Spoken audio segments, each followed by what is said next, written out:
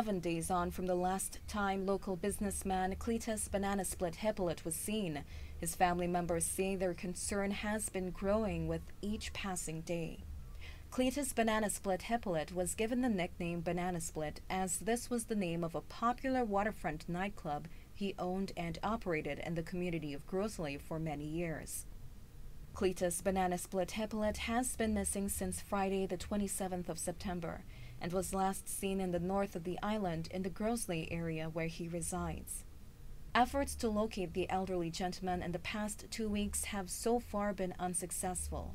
This has caused increasing concern about his health, in addition to the existing anxiety regarding his whereabouts.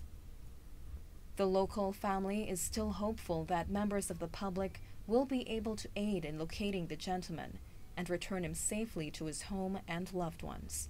Persons with any information which can assist authorities in locating Cletus are asked to contact the Grosley Police Station or call any of the following numbers: 712-5603, 716-9054, 484-1831, and 721-7500.